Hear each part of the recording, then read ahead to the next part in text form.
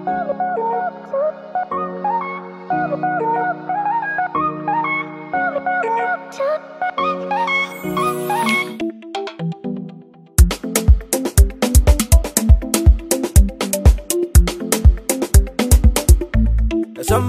bring some water,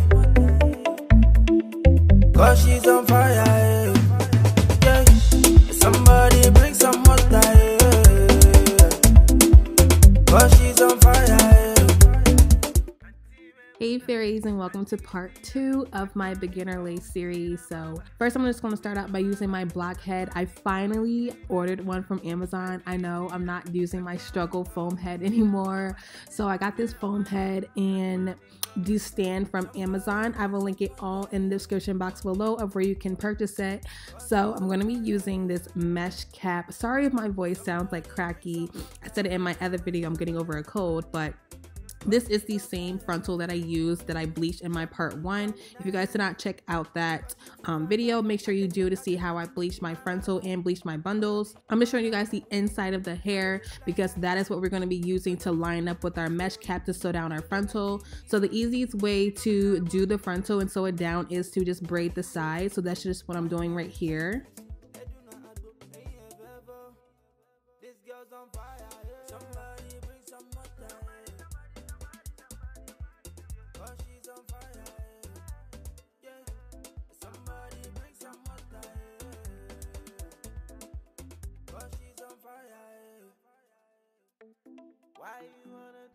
So now I'm just pinning down the sides of the frontal onto the blockhead. I don't know if it's because this blockhead is like fairly new, but it was like so hard for me to like pin down my T-pins on it.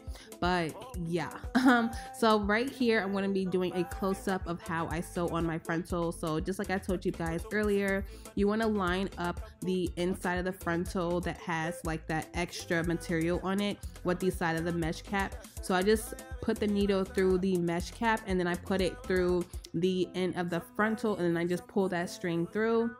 Then I'm just going to do the same thing, put it through the mesh, put it through the frontal and pull it through, and then I'm going to show you guys how to cross stitch. I don't know if this is what actual cross stitching is, but I'm just going to assume that it is because I am crossing the thread and then pulling it through.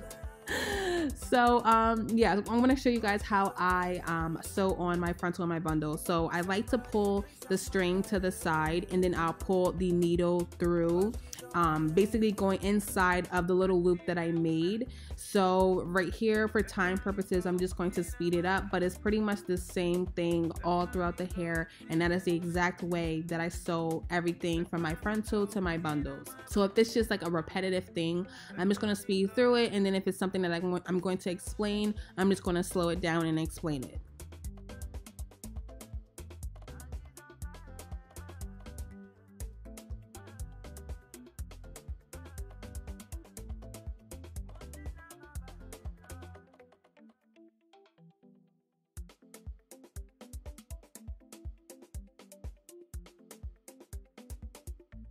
Somebody bring some water, cause she's on fire, yeah. Somebody bring some water, cause she's on fire.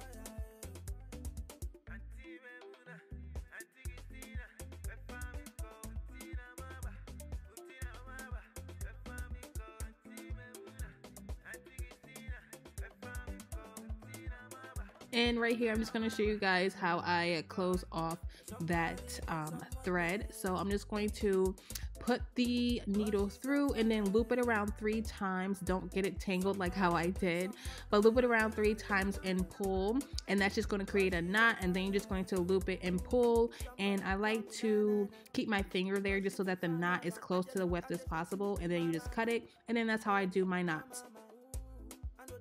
So this is the hair that I bleached in the previous video in part 1, and I'm just showing you guys what it looks like after the silicone mix conditioning treatment. Guys, this hair is so good now, like so good. Like that silicone mix saved this hair because it was struggling before it.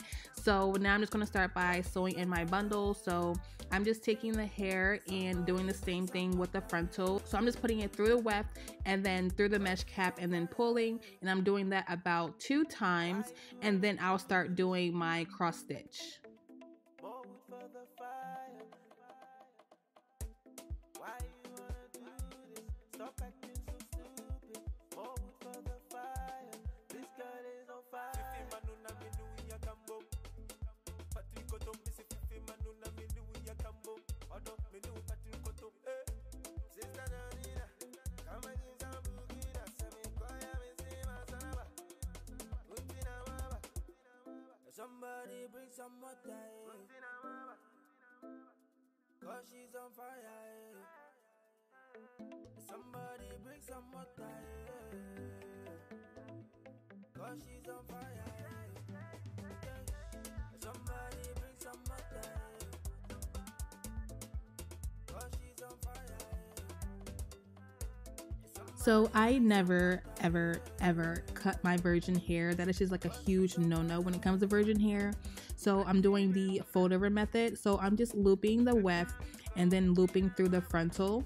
And that's just basically going to connect the two. I'm going to cross stitch, and then that's just going to make our base for doing our fold-over method. So once those two parts are connected, you're just going to fold over the weft, and then I like to pin down the weft on the other side just to create like a guideline for me, so I don't have to like hold the actual weft. So I'm just going to hold that down with my T-pin and then start sewing in the opposite direction, doing the same cross stitch.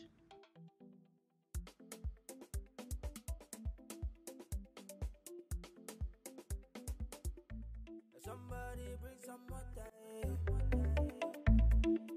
Cause she's on fire. Yeah. Somebody bring some water. Cause she's on fire. Auntie Memuna, Auntie Christina, Efamico, Untina Maba, Efamico, Auntie Memuna, Auntie Christina, Efamico, Untina Maba, Efamico. Somebody bring some water. Cause she's on fire. Somebody bring some water. Cause she's on fire.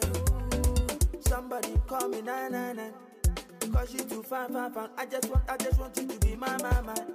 Oh yeah, be my mama. I know they lie. Cause every time we go make it story. I know they lie to you, she. You know be like what you they see. What you they see. One year we see to see. They do not add up. Ain't ever.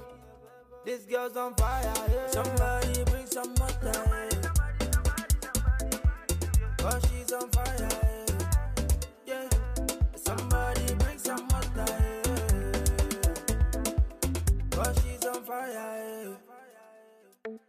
Why you wanna do this? More wood for the fire.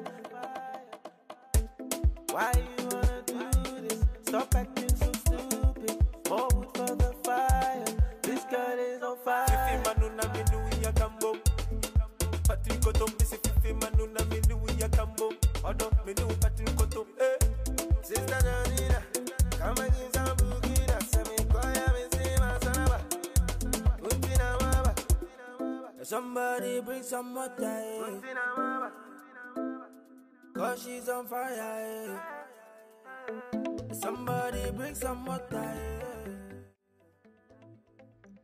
So I pretty much just finished the whole entire wig. So now I'm just showing you guys how I close off my weft. So I'm just doing the fold over method for the smallest section that's left, and for this part I'm just going to fold over the hair, and then I'm going to loop it through the weft, loop it through the frontal, and pull in the opposite direction in a downward motion. So it's easier like to show you guys than to say it. So I'm just going to show you guys exactly what I did, and yeah, we're gonna move on to the next part.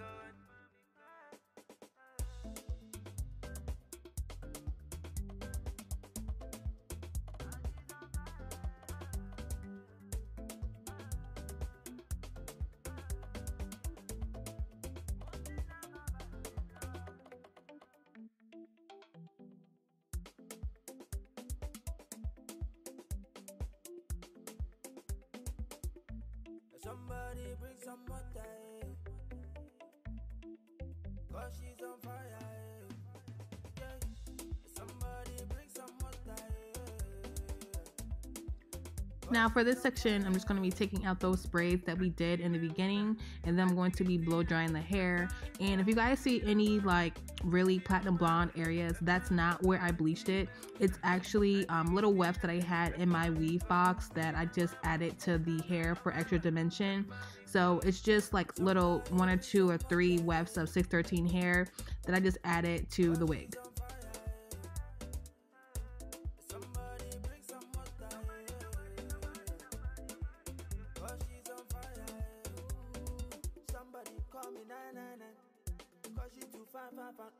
I just want you to be my mama. Oh yeah, be my mama. I know they lie. Cause every time we go make it story. I know they lie to you. And my baby Ariel just wanted a cameo because she was just bothering me the whole entire time until I picked her up. She gets like that sometimes. Yeah, I know, she's such a baby. So your eyes are not playing tricks on you. The hair is already dyed in this section, but I forgot to make the elastic band, or like the band part for the hair when it was blonde, but it's okay, so I'm gonna just do it now. So we're going to be using the actual wig cap as our elastic band instead of using a real elastic band, only because this is softer. It's not really going to pull your hair as much, and it's not going to be as tight, giving you a headache and pulling off all your edges.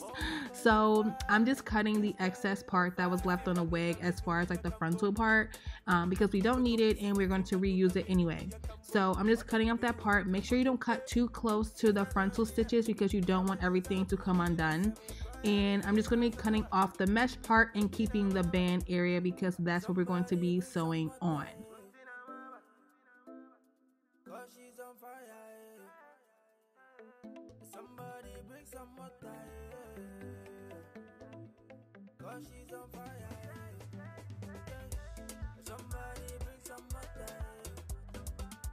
Now you just want to line up the edge of the band right behind the ear flap that is on the frontal. If you guys turn the frontal over, you're going to know exactly what I mean by the ear flap. That is usually just the excess part that you cut off or you keep on depending on your head circumference. But anyway, so we're just going to be sewing on that band on that area. And I'm just going to be doing that on both sides.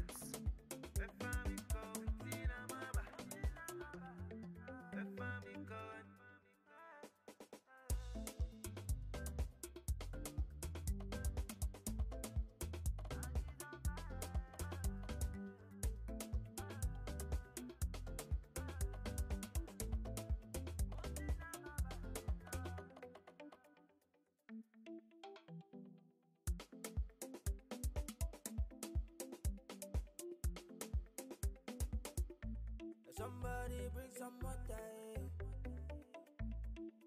cause she's on fire. Yeah. Somebody bring some water, cause she's on fire. Auntie Memuna, Auntie Christina, Efamico, Tina Maba, Efamico, Auntie Memuna, Auntie Christina, Efamico, Tina Maba,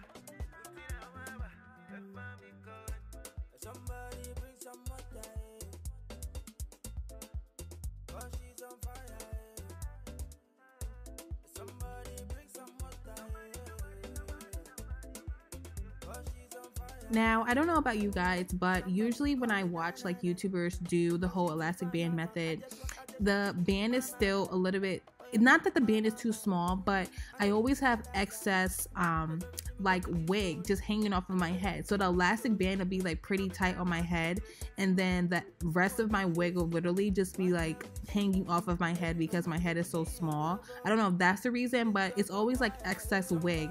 If you guys have small circumference heads, you know exactly what I mean by like the extra wig just hanging off the back of your head.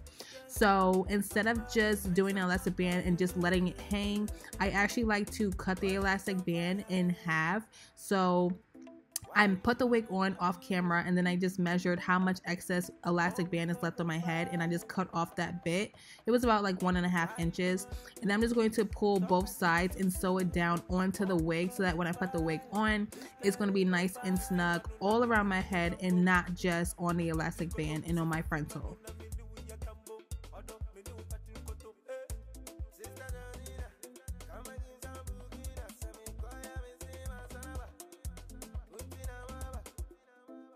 Somebody bring some water, cause she's on fire. Somebody bring some water, cause she's on fire. Somebody bring some water.